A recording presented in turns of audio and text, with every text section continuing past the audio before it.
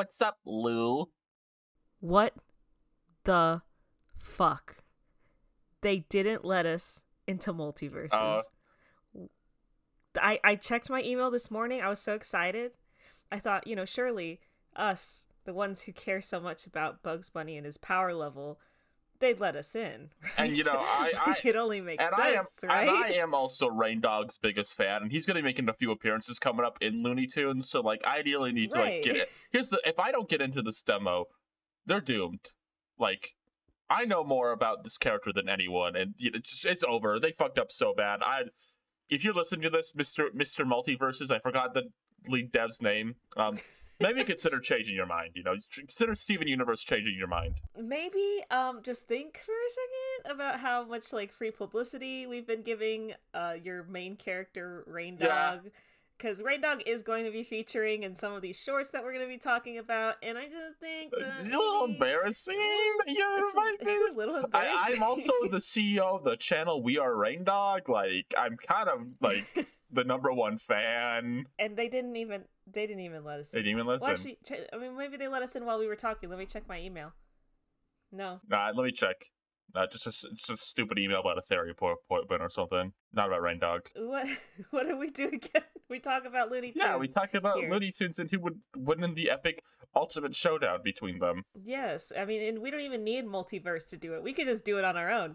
Multiverse is in our head, and it's not even. I don't even know if it'd be technically a multiverse because they're all in the same universe. Yeah. But we don't even need Steven Universe to determine anything. We don't need Steven. We don't need Jake the dog. We don't need that girl from Game of Thrones. Yeah. We can use our sharp wit and intellect to figure out which of the Looney Tunes is in fact objectively the most powerful and strongest, due to logic and reasoning, of course. Of course. So do you want to get into it? You want to get into the Looney's Tunes? Yes, I do. I really do. Okay. I want to talk about a Corny Concerto from 1943. This is a jam-packed one. This is a Fantasia parody, as the kids say. It starts with my dear friend Elmer Fudd looking ugly as hell. He looks kind of monstrous in this short, like just horrible. Like he hasn't slept in weeks. Kind of look to him. Baggy eyes, 4 o'clock shadow or whatever. I have to assume this is some sort of pop culture reference I don't get because I don't get references that aren't Shrek. Yeah. So he comes on stage like, "Oh, everyone, today we're gonna show you some shorts," and then so this is a short with 2 shorts in it. And the first one is a short about Porky Pig of all characters. Yeah, Porky's back. And he's trying to hunt down Bugs Bunny folks, get ready. There's a dog. There's a dog with Porky. Yeah, there's a Looney Tunes dog yet again, and this is a fun one because it's completely silent aside from the music. So it's just fun. Lots of gags, lots of goofs. I think this is our first time seeing Porky and Bugs kind of go head to head. They don't do that a lot, do they? No, I don't have a lot of recollection of that happening. But I guess I'd be surprised to see more of it. But I think Porky's standing up on his own pretty all right. Yeah, Porky's doing pretty good. But the dog's kind of the one losing heart in this short. When this short starts, Bugs Bunny annihilates that dog. It's maybe the hardest he's ever just started wailing on a character ever in this short. He really hates that fucking dog. He just pounds him. I think at one point does like Bugs get a hold of Porky's gun, or a chipmunk gets a hold of Porky's correct, gun. Yes. I gotta say, Porky, that's not the safest gun safety. I feel like Porky could really work on that, maybe take a class, because I don't think you should let a chipmunk try and shoot you with your own gun. I think it's very dangerous. The chipmunk also then proceeds to shoot all 3 of them, and there's an extended sequence where they'll slowly check if they were shot or not. And of course, Mr. Bugs Bunny uses this opportunity to use his famous fool the person into thinking I died move. Yes, he loves that. He loves that move. Porky doesn't break down as hard as like Elmer Fudd does sometimes. Like Elmer Fudd has a full on like temper tantrum cry about it. Porky's just a little upset, but then Bugs Bunny uses his iconic bra move. he has also. Explain the bra move, step by step for me, please. So Porky Pig is like holding Bugs Bunny in his arms, and he like gets closer and closer, and then Bugs goes like, yeah! And then he like covers like his chest area, and then he's like wearing a bra, and then he gives like a kiss, and he hits him with the bra, and then he runs off. He prances off, I would say, beautifully. Correct, yes. In tempo with the music. And I just think that that's so powerful for Bugs, so confident in his gender representation that he can just wear whatever. It was kind of rude of Porky to be so close to his bra area, I think. Yeah, what the fuck? So we're gonna just like, any points we've ever given Porky, we're just gonna take all of those away right now. He's back down. He's back at like -3. Oh, Porky. But the second short in here is an interesting one because it features baby Daffy Duck, I have to assume, and for one brief moment, one gleeful moment, I thought it could have been our dear friend Sleepy Lagoon, but it was not. It was not Sleepy Lagoon. No. It was in fact baby Daffy, and so this lets us know, confirmed fact that Daffy was always kind of a little bit of an annoying bitch, even as a baby. He was always like this. He was always like this. But I would say in this one, he's got a kind of sense of justice. Maybe a longing for a family. Yeah. The vulture character in the short tries to capture the babies later, and Daffy Duck, out of the good of his heart, saves them. Yeah, it's like some swan and her babies, and he's like, keeps like pestering them, like he wants to be like part of the gang, but he's he's an ugly duck, so he can't be part of the gang. I get it now. It's Ugly Duckling. I get it. Yeah. yeah. You didn't get it before. No. Oh, it's okay. It's gonna be okay. I didn't get it. Not until now. Well, and that's the thing, is like Daffy's not getting too much out of this. He just likes these guys. He wants to be around them, and then the vulture steals the babies, and he's like, I'm gonna do something about it, even though they were kind of mean to him before. They hate his like quacking when they sing is the main thing. Yeah. It's pretty annoying. I would, if that little thing showed up in my pond, I don't think I'd be very fond of it either. So I can understand where the swan mother is coming from. If I saw that little thing show up in my pond, I would crush it until it was a little black stain. But that's a Daffy versus Vulture situation. Yeah. Which I guess Daffy wins, obviously. Yeah.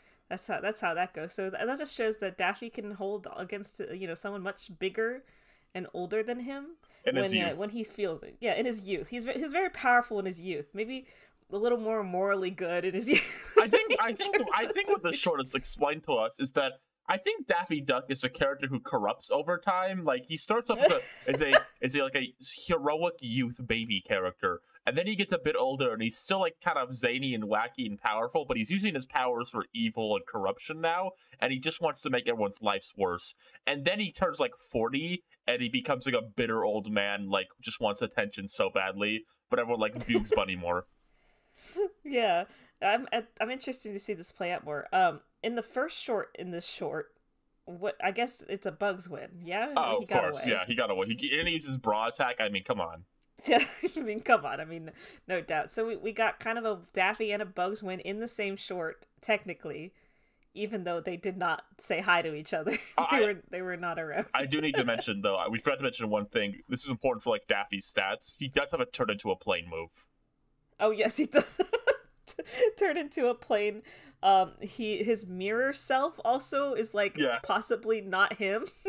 Yeah, so Daffy can summon his mirror self to attack others in the mirror dimension. Don't forget that. Yeah, don't forget. That's gonna be really important later down the line. Well, that's enough on that one. What's the other one we watched? Next up is Duck Soup to Nuts, which is a kind of a classic Porky and Daffy fucking around type of short.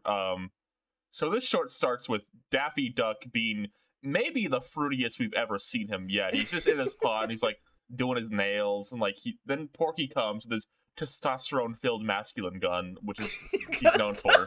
Calling it that. Porky's so like masculine in this short. He's like he eats meat and he hates soy, and he's so strong with his gun. He's like really cool. He has 2 guns in this one.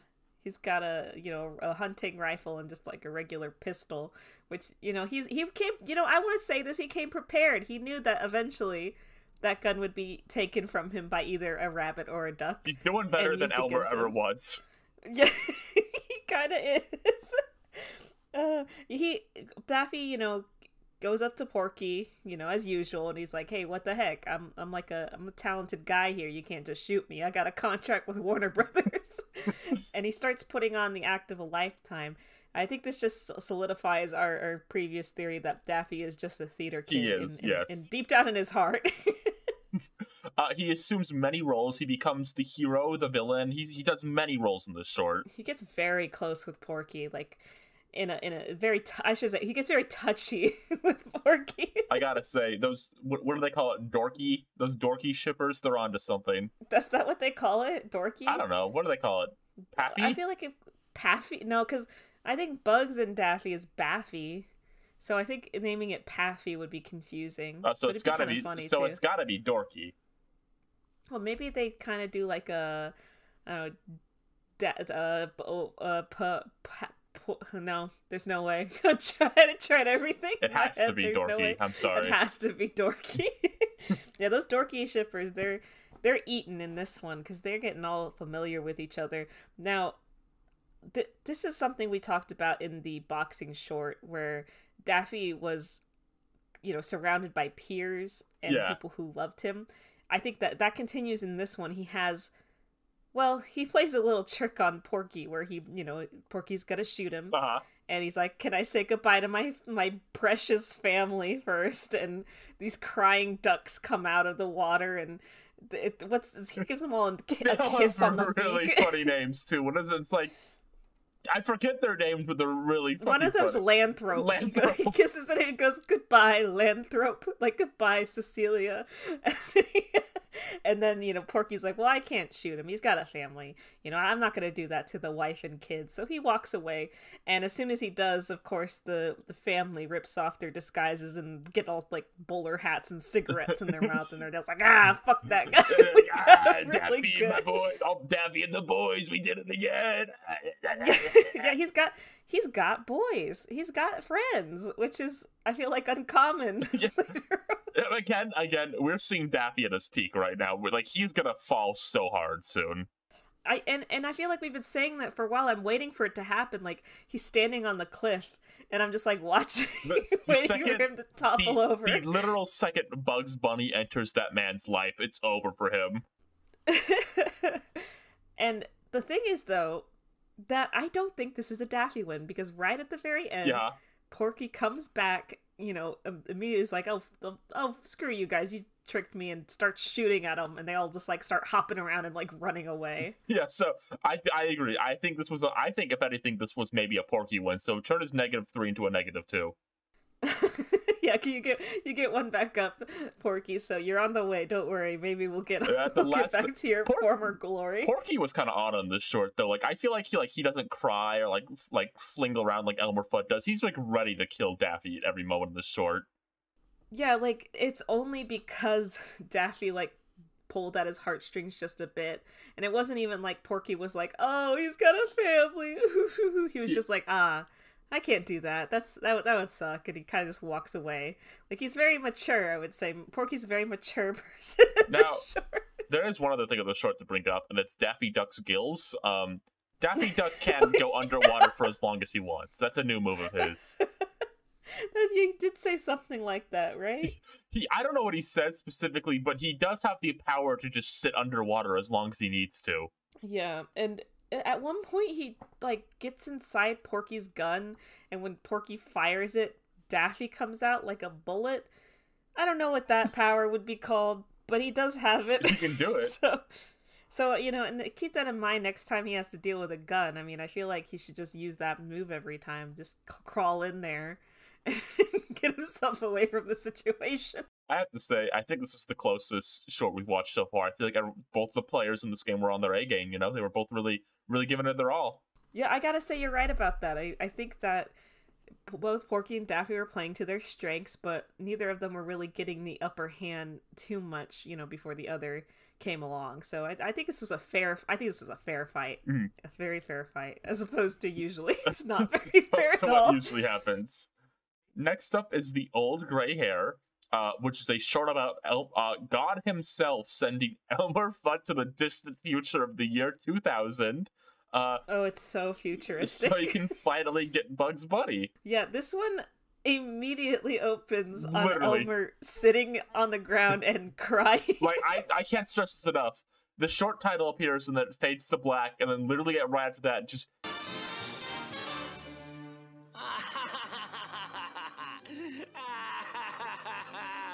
He's crying. Elmer crying. And he's like, why? Why can't I get that rabbit? When can I ever get him? And I don't know. I felt for him here. I didn't know it ate at him so much. Yeah, that little soy cock who just wants that rabbit so bad. And who to answer Elmer's query than God himself, who calls from the heavens and thrusts him into the future to see when he will, if and when he will finally get that rabbit. So Elmer's in 2000. He's got like a space ray gun rifle or something, and he's old. Ooh, he's old. I want to take a step back real quick, though. I want to talk about God a bit more. You know, you're right. Let's talk about that. I want to talk Welcome about to our Christian podcast. Yeah, God himself was in this short, and he apparently likes Elmer enough to, like, help him with the situation, like, send him to the future, like, specifically talk to him. So does that mean that Elmer might be a man of faith? I think so. Okay, well, that's good to know. And it could also mean that maybe God has a little bit of a soft spot for Elmer. Maybe he wants to help him, but he can't do too much up there in the clouds where he lives. So he's just doing this one big gesture to help Elmer. Exactly. As much as he can. As a practicing Christian man, he goes to church every Sunday. He decides it's Elmer's time to, like, get his... Oh, God, please, I'm atoning for my sins. Do you think Elmer is like Christian, or is he like Catholic, or what's that thing, Presbyterian? That's the fish thing. I'm feeling Christian Elmer. I imagine him like at like church stakeouts, and he's at the Gwill. He's at the Gwill. He's at the Gwill. He helps with the youth groups. He does like groups. Crafts projects and stuff. Yeah. Oh, he's got like a rich life there, and he just can't shake his like sin of the the chase. He that's just wants that rabbit so bad, and God's trying to help him steer away from that path. Right, he wants him to know it's not gonna happen. Like, just let it go. Just go back to the church, and maybe you'll find a nice Christian woman to settle down with. But Elmer just can't. He just can't let it go. You think part of that is that Elmer, as a Christian man, is bottom his gay revenge. It's what it all represents. Wanting to shoot that Bugs Bunny, who's a mega fruit, is him like venting about it. Really, you raised some good points there.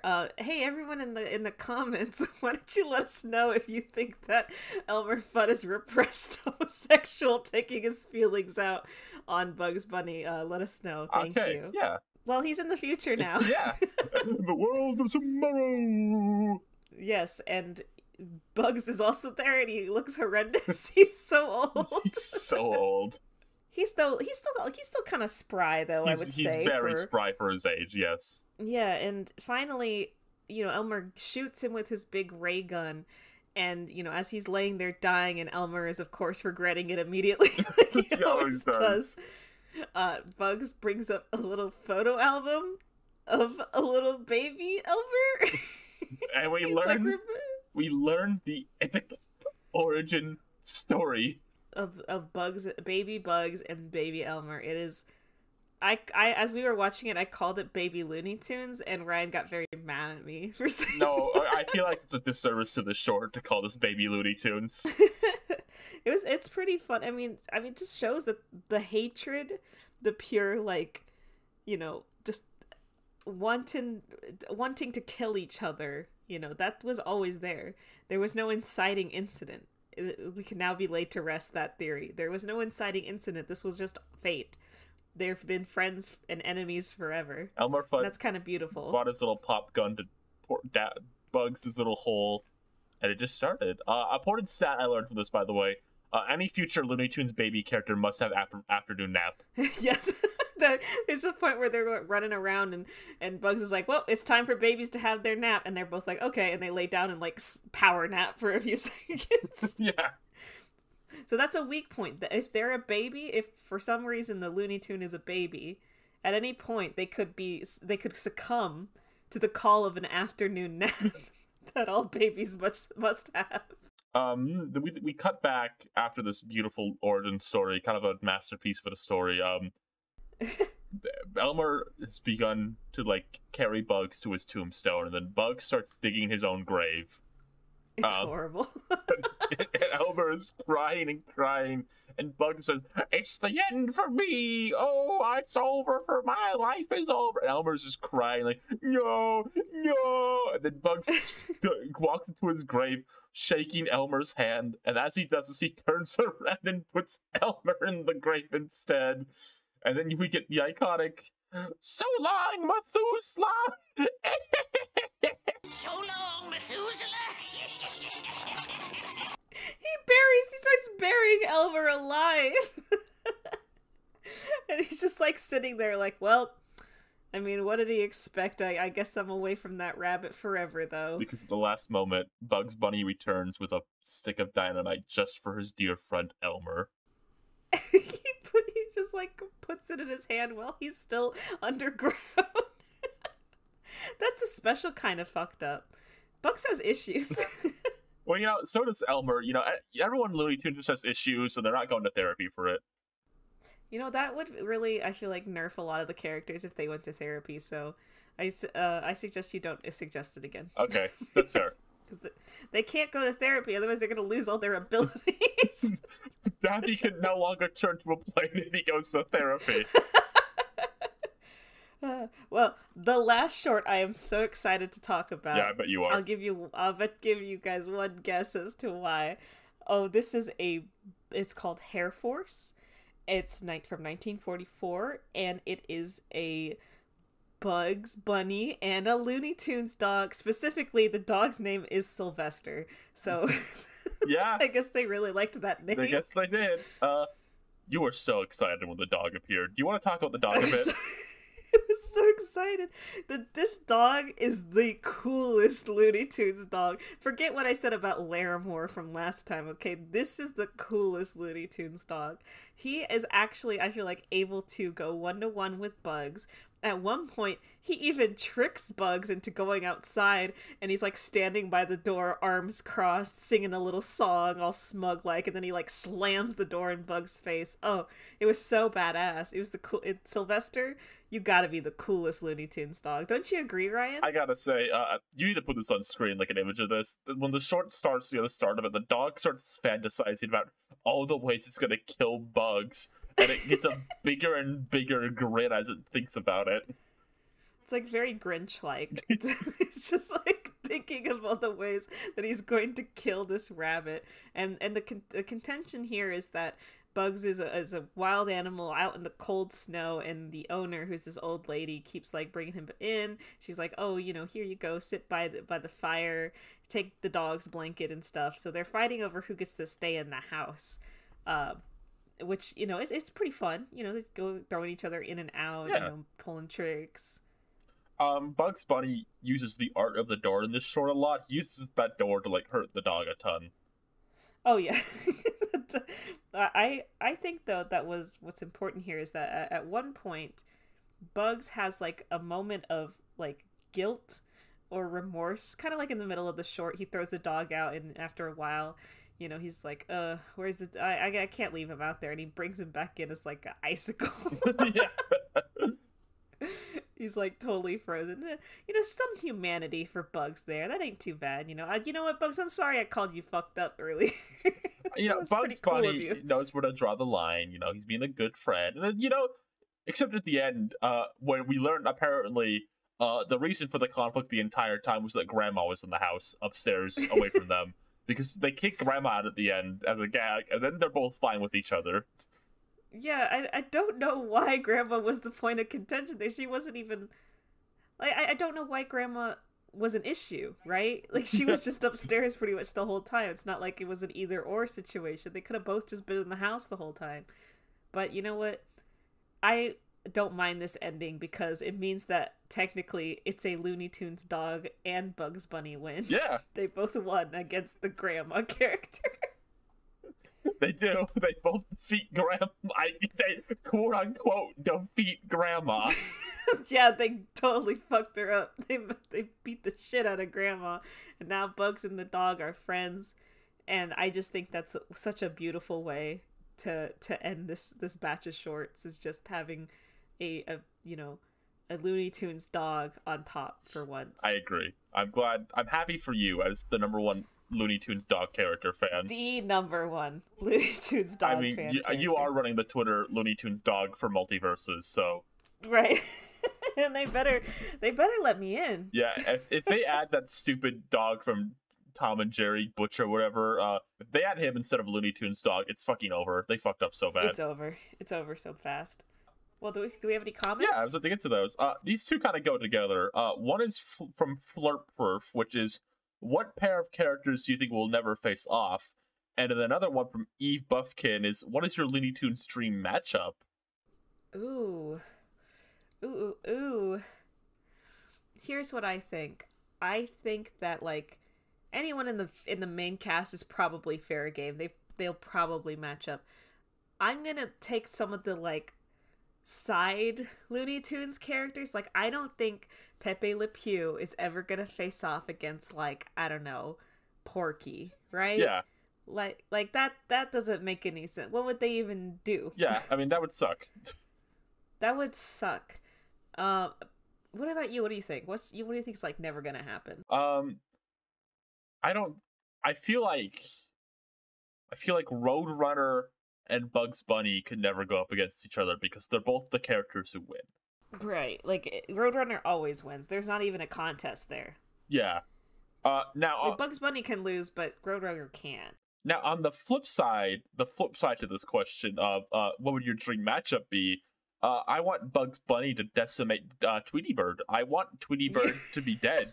I want Bugs Bunny to, like, to show zero mercy whatsoever. He doesn't even need a reason to start attacking. He just should start attacking. He should just go for it and kill Tweety. You think Bugs Bunny should mercilessly murder I Tweety do. Bird for I no do. reason? I really do.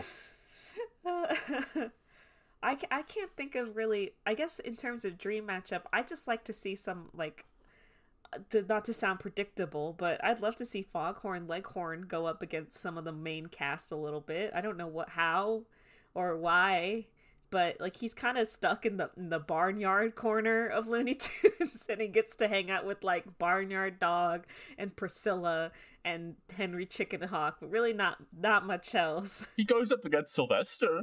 Yeah, but Sylvester sucks. Come on. What do you think how badly would Foghorn lose against Bugs Bunny? Pretty bad. The thing is, they have very I feel like contrasting personalities. Mm-hmm. Like, Foghorn's whole shtick is that, like, he talks too much and he's, like, overconfident and he's kind of stupid, right? Like, he's a little stupid, but he really thinks he's really smart. Yeah. And he, like, talks, like, endlessly. And I feel like it'd be really hard for, like, Bugs Bunny to resist, like, just kind of, like, standing there and going, sure. Yeah.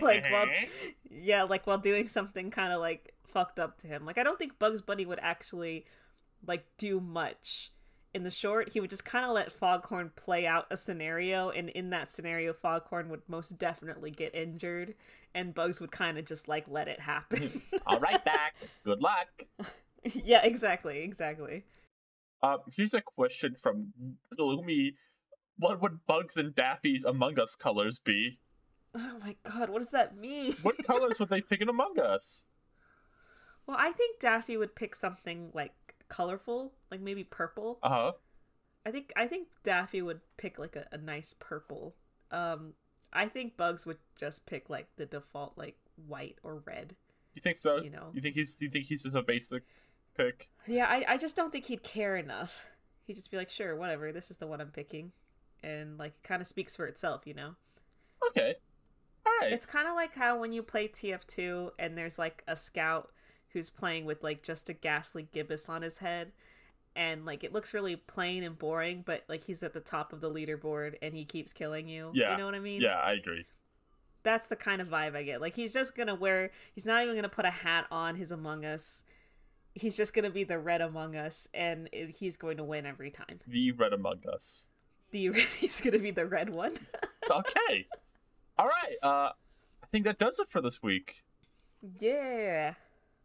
Do you have anything you want to say before we go? No, I got nothing, but this was a fun batch. I think that we're going to have some fun ones coming up soon, too.